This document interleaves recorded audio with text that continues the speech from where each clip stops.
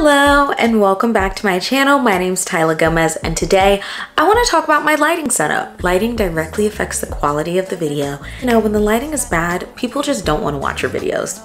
As simple as that. I recently upgraded my lighting. I went from just using a ring light and sometimes daylight to having like softbox lights from Neewer. I just want to walk you through how I set those up, where I put them, and how it changes the look of my video. Before we get started, go ahead and subscribe to my channel. I do a variety of content ranging from fashion hauls to day in the lives to girl talks to sit down videos where I walk you through what I do to produce my content. One of my most popular videos is how I film and edit my TikToks, so be sure to check that out if you're interested. But let's get into how I set up my lighting for my fashion videos. You can do what you wanna, live how you wanna, spit what you wanna, be who you wanna. Today I'm filming a Fashion Nova haul and I'm also filming some fashion content for TikTok. So this is my lighting that I use for those things. So here you see I got my Neewer bag. This has my lights in it. And I'll just do a little unboxing. So I only really use one of them, so I'll get one out and show y'all. Comes with this diffuser, which really helps the light not be too harsh and create too many shadows. Stand, you can adjust it, make it however tone you need it. I like it to be above me. I need to put the stuff on, so I'm gonna put it here for now. And this is like the actual soft box. So it's kind of like umbrella shaped and it opens up like a box. So I'm gonna go ahead and attach this to the stand.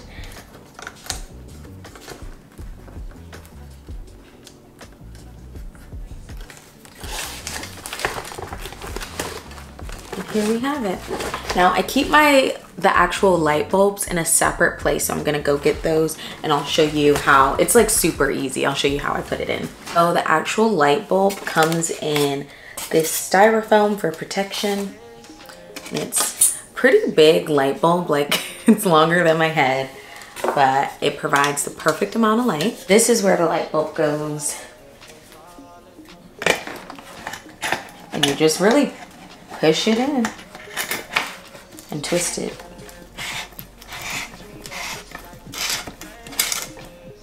And you hear the click and you're good. The final step is to put this diffuser on. Now as you see, it has like Velcro that lines up with like Velcro on each side. Very simple. Very simple. You line the corners up with each other.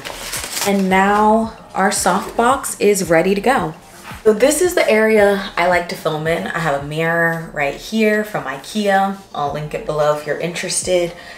But it's really important for me to have like a mirror right behind my camera so I can like see what I look like, you know, poses. Like I have the viewfinder, of course, but it's nothing like a mirror. Also for TikTok, it makes it so much easier because I film with my back camera. The quality is 1,000 times better on the back camera. And I film with that, but it's like when you're filming with the back camera, how do you know what you look like?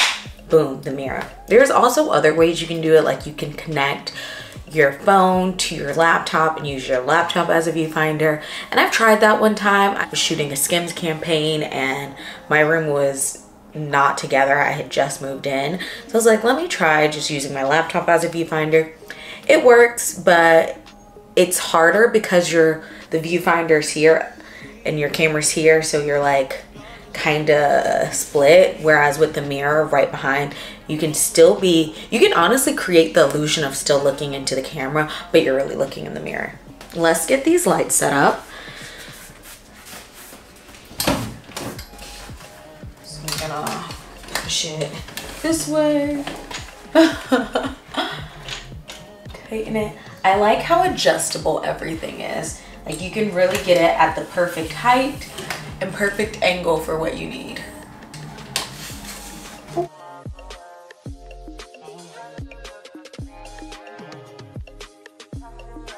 So here's the setup with the softbox light right here. I would record right here. So the softbox is right here. I would record right here. Camera's right here. And Normally I would have my ring light set up as well, but as you can see, we have this beautiful natural light coming in. So I probably wouldn't use a ring light right now, but I'm gonna put the camera in the position. I'd start my intro here. Honestly, with the sunshine coming in, I don't really need a softbox right now, but I'm gonna still show you how it looks once I turn it on. Without, with it. Natural light is honestly the best light. I always say, like, if you have a great natural lighting source, like, just use that. I got the softbox because I generally film during random hours. Just so happened that today in my schedule, it's 3 p.m. and I'm able to film, but normally I'll film at like 5 and it's winter time, so you know it gets dark at 5. So that's why the softbox helps. I'm gonna close the blinds and see if you can see more of how the softbox helps. This is no light. Got some natural light coming in, but I closed the blind so it's like not as bright as it was, not as clear. And when I back up is when you really see how grainy it can get. Like, I want to show y'all some old clips I have from like just different lighting I've used in the past. So here's a clip where I used natural light and a ring light. Looks pretty clear. It looks good, honestly. I'm pleased with this kind of quality. But then look at this where I'm just using my ring light. It's at night where I'm filming. I hate this video so much. I think it looks so dingy and it just doesn't look good. Like, I just don't like it. I still posted it because imperfect action is still good. I'm just not pleased with the quality of that. Then fast forward to, I'm in a new room. Here's just natural lighting and a ring light in this room. It's okay. It's very okay, but this is a nice camera. I should be able to get better, crisper, more juicy images. So here is my most recent vlog using this lighting setup. Very pleased with this. This is like exactly what I was going for, just a creamy, rich texture. I love the like back key light I have with the pink. I feel like it really adds more of me to my space. That's just been my lighting journey, but I'm gonna go ahead and show you how this setup, because I'm literally about to film some content right now, so I'm gonna show you how this setup works. Okay, here's nothing, here's no light. Also, it's important to acknowledge that my camera settings weren't the best in those other clips that I showed, because now I'm on like auto, so the camera's doing all the work to fill in the lights, and even when it's like dark, it still looks pretty decent because the camera knows what features to use to brighten it up better than I did, as we can see, because this doesn't even look as bad as those other clips. But here's with the softbox. Still, it's a nice image, but this side is definitely more lit, creating some shadows. Of course, I could just put it like here and that might eliminate it, but we have another light, so look how bright that is. That's just so bright, and I really like this. And the big test is like if I'm still well lit when I'm like backed up. I moved both of the lights closer and I moved the camera more centered just to show how I would really film a fashion haul. And see, you get to see the whole outfit, you get all of me in the frame. So this is my lighting setup for fashion videos, and I'm very pleased with this. It's very sharp, very juicy. I love this lighting. So I just want to point out that I love this lighting setup. I think it looks so good, especially like this frame, like so good. But nothing beats natural lighting. So if you're just starting off, don't think you need to go buy all these lights. If you have a decent window and you're in the direct sunlight, like, you can make it work. So don't feel like you need to invest right away, and don't let lighting like stop you from creating. You see those bad lighting videos that I still posted? You can still post your bad videos. Like, it's okay. It's just once you're at the point where you posted enough bad videos and you're ready to level up, then invest. And you can, then invest.